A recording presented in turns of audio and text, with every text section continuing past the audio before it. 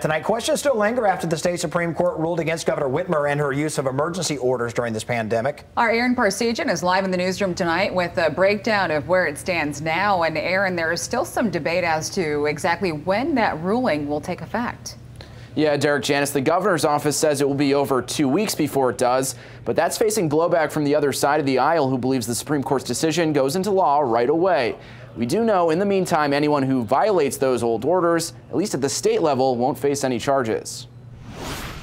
Governor Gretchen Whitmer appeared on CNN Sunday morning, voicing her concerns after the Michigan Supreme Court ruled against her emergency powers. This threat is still very real, and the sad irony is that on the day that the president was admitted to the hospital with the very virus he called a hoax, the Supreme Court in Michigan undermined my emergency rule. On Friday, the governor said the ruling does not go into effect for 21 days. And in a statement released on Sunday, her office said it raises several legal questions they are still reviewing, though many others, mostly on the right, don't see it that way. Judge Aaron Gauthier of the 53rd Circuit Court in Northern Michigan posted on Facebook to say the governor's claim is incorrect, emphasizing the use of the word now in this text from the ruling. Quote, the executive orders issued by the governor in response to the COVID-19 pandemic now lack any basis under Michigan law, end quote. Fox 17 reached out to the Michigan Supreme Court for clarification about the governor's claims.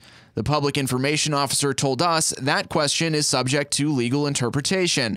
There is not a definitive answer or case they could cite for us. Regardless, those found violating terms of those orders will no longer be subject to criminal prosecution. Attorney General Dana Nessel making that announcement on Sunday, while adding she encourages people to continue following the measures the governor put in place, and that, quote, her decision is not binding on other law enforcement agencies or state departments with independent enforcement authority, end quote. That could include health departments, and some counties have already begun to patch up holes left by the court's ruling. Oakland County has already implemented a mask mandate, and Ingham County passed 4 emergency orders on Sunday, mirroring the orders the governor most recently put in place. Meanwhile, the governor is vowing to use every tool at her disposal, adding that many of the measures she put in place to control the spread of COVID will continue under alternative sources of authority. We've saved thousands of lives, and the Supreme Court, on a slim majority Republican vote, undermined that effort. And so I remain very concerned. Now, also in that statement from the governor's office this afternoon, they say she's ready to work across the aisle in the legislature to find common ground. Republican Speaker of the House Lee Chatfield says he's eager to partner with the administration to chart the state's path forward. In the newsroom, Aaron Parsegian, Fox 17 News. Aaron, thank you. And the Kent County Health Department is also weighing in on this, saying they hope that lawmakers and the governor will work together to protect public health. They also went on to say that, quote, orders for isolation and quarantine are not affected by the Supreme Court's ruling.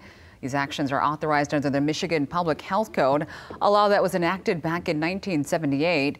Kent County Health Department will continue to use public health orders and enforcement actions as appropriate under law, as we've been doing for many decades. I also encourage people to continue wearing masks and social distancing. We have their entire statement on our website.